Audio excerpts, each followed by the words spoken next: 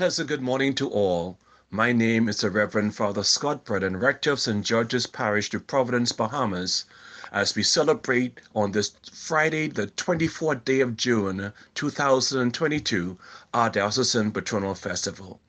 Shall we bow our heads in prayer?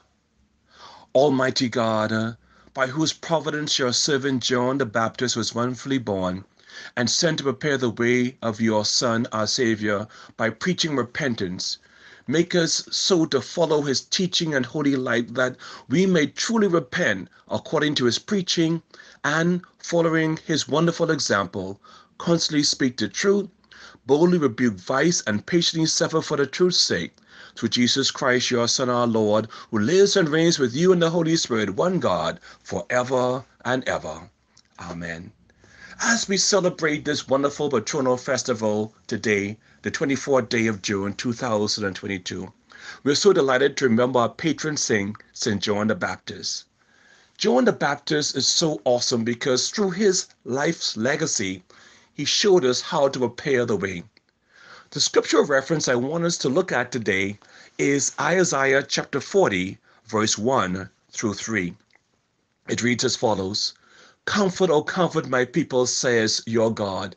Speak tenderly to Jerusalem, and cry to her that she has served her term, that a penalty is paid, that she has received from the Lord's hand double for all her sins.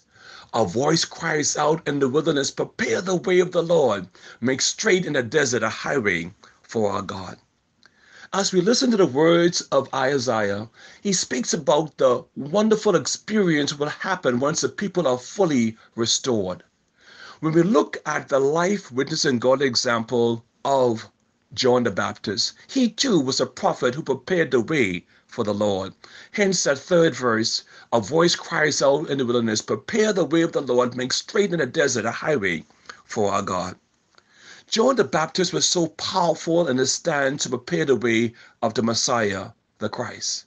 And through his success, he made sure that he was the forerunner, the predecessor, the advanced messenger, the herald, the official messenger, bringing good news, the harbinger, that wonderful person who announces or signals the approach of another. And so as we celebrate during this wonderful experience, we celebrate the life of John the Baptist. He was faithful, he was obedient, he was respectful, and he was energetic to carry the gospel message forward. On this wonderful experience, we celebrate the lives of all persons who work so hard to prepare the way of the Lord through preaching in particular.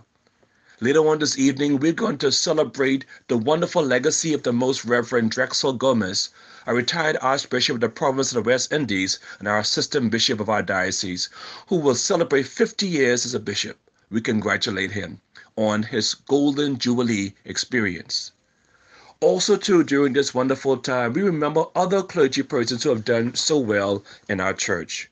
We remember with fondness persons who celebrate their anniversary to the diaconate: Father Dwight Bowe, Father I. Ramfley Brown, Archdeacon James Palacios, Father Enrique McCartney, and to the Sacred Order of Priests, Bishop Leish Boyd, the Very Reverend Harry Bain, Father Dwight Bowe, Father I. Ramfley Brown, Archdeacon Keith Cartwright, Father Stephen Davies, Archdeacon James Palacios, and Father Andrew Toppin. And so as we celebrate this wonderful experience of our patronal festival, let us always remember the importance of carrying out the message of God. The hymn writer tells us in the CPWI hymn 779 when it comes to understanding John the Baptist. It reads, the great forerunner of the morn, the herald of the world is born, and faithful heart shall never fail, with thanks and praise his light to hail. With heavenly message Gabriel came that John should be that herald's name, and with prophetic utterance told his actions great and manifold. Thank you so much for listening to this morning's devotions from the Anglican Church. Please share this devotion with as many persons as you can as we celebrate God together. Once again, this is Reverend Father Scott Brennen wishing you a pleasant and wonderful patronal festival experience as we celebrate God together. Amen and amen.